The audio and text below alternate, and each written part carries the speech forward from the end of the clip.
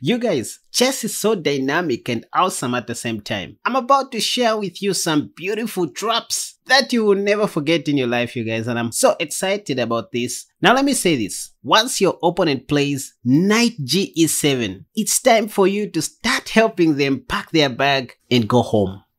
Or let me put it this way. Once your opponent plays knight ge7, it is time for you to start looking for tricks, tactics, combinations, and traps. And I'm going to show you how to do that in 5 different openings. Hello ladies and gentlemen, welcome to Casper Chess, where chess is never boring, you guys. If you are not a subscriber yet, please do subscribe to my channel. And remember to hit the like button to encourage me to keep on making more wonderful videos just like this one. Alright. Trap number 1. This is where you look out for knight ge7 in the modern defense. Let me explain.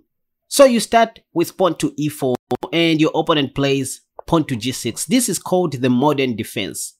It is somewhat different from the Perk and the King's Indian defense in that black does not really plan to play knight gf6 anytime soon, unless they just want to transpose the game back into the King's Indian defense or the Perk defense. Otherwise, knight gf6 is not an idea in this defense. Now, wait a second. The modern defense is one of the greatest defenses of all times. In fact, when you look at the Masters Database here, you see that black scores quite well using this defense, unlike many other defenses. In fact, it is one of Carlsen's favorite defenses of all times, as you can see for yourselves here. So from here, I suggest that you go pawn to d4, gaining more central space. Bishop g7 is what they play. Now you go knight c3. And then here they'll play pawn to d6. Anyways, here I recommend you just go with your 2 knights, knight f3, and one of the top played moves according to the Lichess Database, or what you are going to see many people playing, is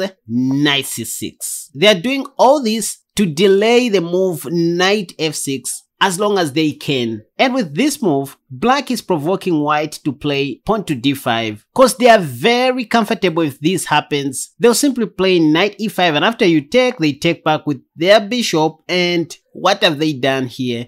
They have simplified the game from the king side, at least by eliminating your king's knight. Anytime soon, this bishop will go back, and maybe this is when they are going to consider playing knight f6 after bishop g7, and then they castle short. So this is just a simplification. So that's why you will see most of your opponents playing knight to c6. However, we are just going to continue playing our chess here. Just bishop c4, developing our minor pieces on the most active squares, and then you will see them playing pawn to e5 right away. That was another purpose of playing knight to c6 on the previous move, to support the upcoming pawn to e5. So now you can see how masters play their chess, you guys. So after you see the move pawn to e5 in the modern defense, this is where I recommend that you play this interesting move, knight d5. Not the best move according to Stockfish, but it's just an interesting move at human level, which might confuse a lot of your opponents. Completely giving up your pawn on d4. Look at this. If they take, it looks like you have just lost a pawn. I mean, you cannot take because they're going to take back with their bishop, right? Well, I suggest you don't take. It is time to play bishop g5. Now that's the reason why we put the knight on d5 in order to play bishop g5 next. Listen, they don't usually play pawn to f6 because they have plans to castle short anyways, and black fears that he might open up this diagonal for our light squared bishop. So that's why they don't play pawn to f6. And this is when you're going to see them playing knight ge7. What did I say in the introduction of this video? Once you see knight ge7, ladies and gentlemen, it is time for you to ask your opponent to resign in a polite way. Yeah, be nice. I mean, why is this a positional mistake? Well, we now simply get back our pawn for free, hence sacrificing our knight. Let me show you what is happening here. Let's say knight takes d4. Well, here we just simply play bishop takes e7, attacking the queen, and after queen d7, now we can play bishop f6, and we are assured of winning one piece here, either the bishop or the knight. If they take our bishop, we have knight takes on f6, check, plus winning the queen. If they don't do this, instead, let's say they play knight e6, removing their knight from danger, while we still capture the free bishop, attacking the rook. If they move their rook away from danger or take our bishop on g7, we still have knight f6 check and winning the queen. So this is the little trap that happens if black takes on d4 with his knight. So that's why you will see most of your opponents here taking with their bishop.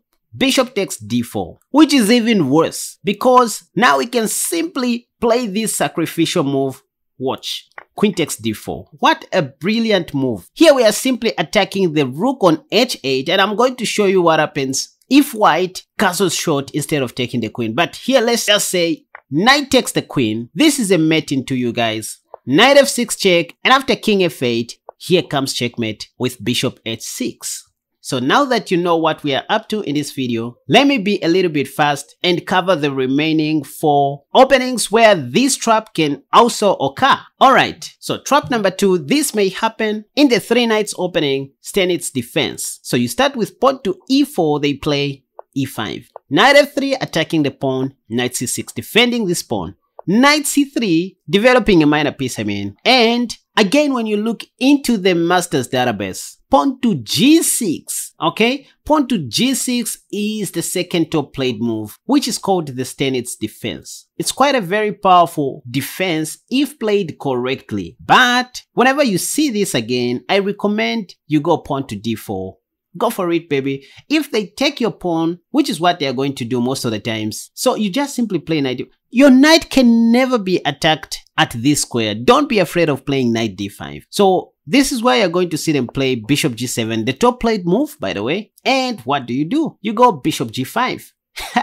That's why we play knight d5 to team up with this dark squared bishop move, okay? Bishop g5 attacks the queen. Now the right move here, the correct continuation according to Stockfish is knight c e7, which looks weird. Why developing a knight and then undeveloping it on a bad square? I mean, what are we doing with this other knight? It doesn't make sense. So at human level, what you're going to see is knight g e7. At least blocking the attack on the queen. Now hold on, still looking at how to punish this knight g e7 move. Your eyeballs should now start rolling. Now play knight takes d4, a brilliant move, which is a sacrifice, by the way. You already know what happens after knight takes d4, so they are going to take with their bishop, after which you take back with what? Queen takes d4. By the way, in the game that we are analyzing, this actual game, white didn't find this move, queen takes d4. They played bishop takes e7.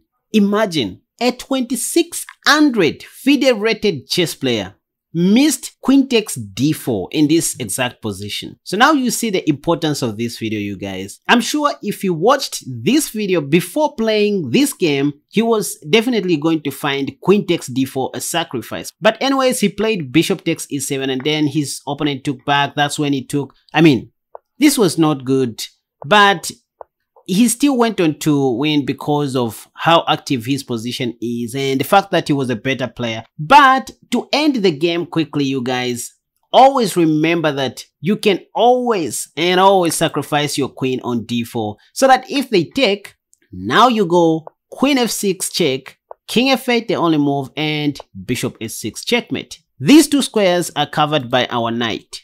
So let's go back a little bit and see what else could have happened. Okay, again after e4, e5, knight f3, knight c6, knight c3, and pawn to g6, the Stanitz variation, I said go d4 right away. If they take, what do? You don't take back. You play knight d5. If they play bishop g7, now you go bishop g5. I mean, the moment you play knight d5, bishop g5 is what should be in your mind next, provided that they haven't played knight f6 yet. So instead of knight c e7 or knight g e7, you may see black playing pawn to f6. What do? I don't know, because I'm very surprised that up to now you are just watching without even considering to give this video a thumbs up. Come on, you guys, let's help each other. Hit that like button to encourage me to keep on making more wonderful videos just like this one. I mean, that's how you encourage me to continue making these wonderful videos just for you guys. And if you haven't already subscribed to my channel, you can do that during this break, which is coming. Come on, you can do that. I mean, don't skip this video. Just do it. Let's go.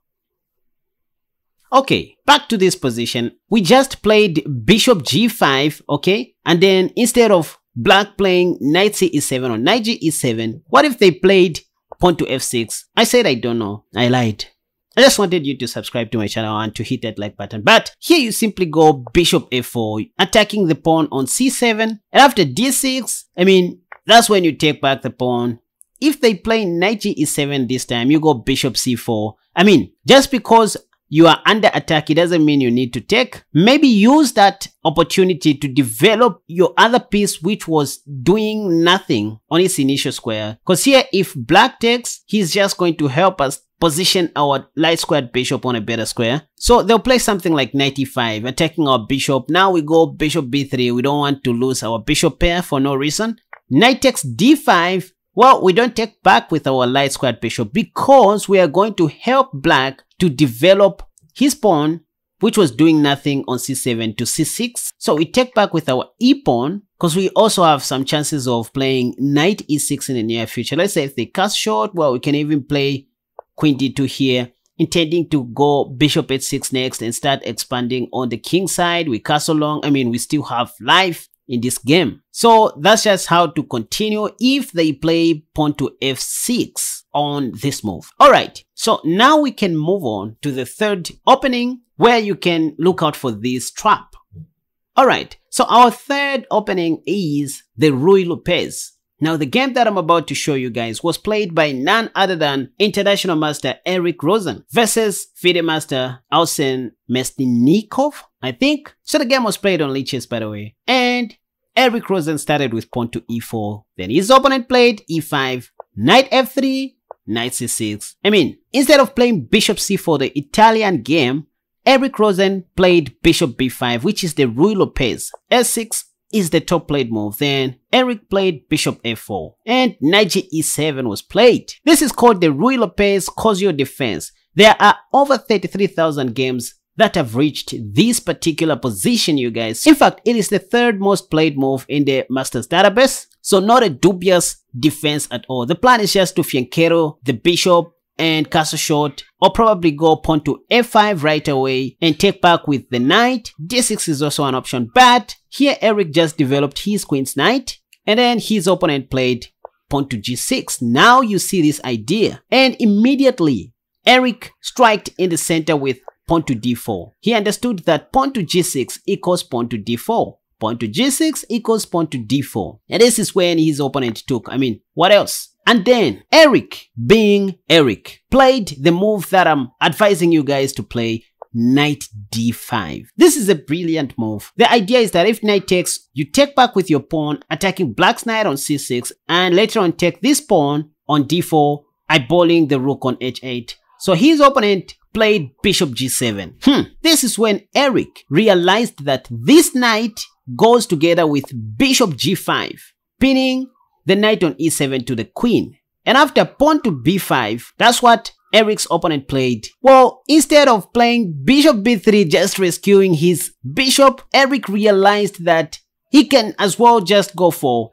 knight takes d4, sacrificing two of his minor pieces. The idea was that if his opponent took on d4 with his knight, the queen on d8 was going to fall after bishop takes e7. And so let's say if his opponent played b takes a4 instead, Eric was planning to play knight takes c6 because this knight cannot take our knight once again because of bishop takes queen. But let's say if d takes c6, there was still this move, bishop takes e7, attacking the queen, and after queen d7, the only safe move, Eric was going to play knight f6 check, and after bishop takes, now the rook on h8 was going to be under attack. So black was going to play something like queen takes d1 and rook takes d1. I mean, look at how badly placed Eric's opponent's pawns are. So this is just how crazy this line that I'm showing you guys can be. And this is all that Eric was planning. But after pawn to b5 and knight takes d4, his opponent didn't take with the knight or with the pawn. See how strong players play their chess, you guys. It's not like he was memorizing anything here. He was just familiar with this position. Because he knew that after bishop takes, he was supposed to sacrifice his queen. And that's what he did. And after knight takes d4, knight f6 check followed by bishop h6 was going to be checkmate. But that's not what happened in the actual game. His opponent didn't take the queen. Instead, he castled short. Then Eric Rosen still continued saying, "Oh no, my queen." And so he just played knight f6. That's check. And after king h8, look at this finish, you guys. Knight g4, a discovery check. Again, Eric Rosen said, "Oh no, my queen. Don't hurt me. Don't." His opponent took on d4 this time. And bishop f6 check was played by Eric. King g8, and that's how he mated his opponent in an evil way. Can somebody tell Eric that he is evil? Anyways, let's move on. Alright, now we go to the most popular match, you guys. You are going to love this. So this is the famous game between IM Mitri, a 2683 Grandmaster, versus none other than Kajakin Seiji, a Super GM who was rated about 2760 by then during this game. So IM started with pawn to c4. e5 was played by Kajakin. Knight c3, then knight c6. Knight f3, anyways, just starting with the two knights. By the way, this is the English opening. I have a beautiful course on the English, you guys. Go to my website, www.kasperchess.com, and check out that course. So far, IM is just playing everything that I talked about in that course. g6 was played by Kajakin. This is one of the strongest defenses against the English opening. This is called the King's English variation, 3 knights system. Not a dubious defense, by the way. So white here just continued with pawn to d4. Again, you can see after pawn to g6, strong players always play pawn to d4. Learn this trick, you guys. Pawn to g6 equals pawn to d4. So here, Kajakin just took on d4. And what did white play here? Knight takes d4? Nope. He played knight d5 once again. Our brilliant move. And then Kajakin played. Andreikin, being a strong GM, realized that knight d5 goes together with bishop g5. Just like I've kept on repeating, you guys. And this is when the Super GM played knight ge7. Woo! I'm sure you can already see where this is heading, you guys. Knight takes d4. Again, that's what Andreikin played here. Now, Kajakin looked at this knight and thought, that's just a free knight. But here comes queen takes d4, a sacrifice. Now, Kajakin noticed that white wanted to mate him after knight takes, knight f6 check, king f8, and bishop h6. That's why Kajakin didn't take on d4 with his knight. Instead, he played castle short. Then Andreikin here uncocked the move knight f6 check. After king h8 was played only move, that's when Andreikin played the move knight g4, discovery check, and ladies and gentlemen, just in 10 moves, Kajakin resigned. Let's look at the last trap. So the last trap is one that can occur in the Scotch game that you guys like playing anyway. So you go e4, they play e5, knight f3, knight c, and then instead of bishop c4 or bishop b5, you now go pawn to d4. Let them take, and that's when you play knight takes d4. This is one of the variations in the Scotch game. Now, wait a second. I have some interesting videos on the Scotch game and the Scotch Gambit. The links are in the description down below or in the card above. Feel free to check them out because you are missing, I can tell you that. One of the moves that black likes playing here is knight ge7. It is time to do what? Raise your antennas in form of your ears. Go knight c3. Anyways, because they want to play pawn to g6. What do? You now play bishop g5 before developing your knight to d5. Anyways, they will go bishop g7, and only now that's when you play knight d5. I mean, intending to take the knight on c6 and play bishop takes on e7. But this is when most of your opponents are going to remember to play this move, bishop takes d4. What do again? Go for it, baby. Just sacrifice your queen, attacking the rook on h8. Because once again, if knight takes queen, you go knight f6 check. If king f8, there goes bishop h6 checkmate. Hope you enjoyed watching this video. If at all you did, please consider giving this video a thumbs up and do subscribe if you haven't already to encourage me to keep on making more wonderful videos just like this one.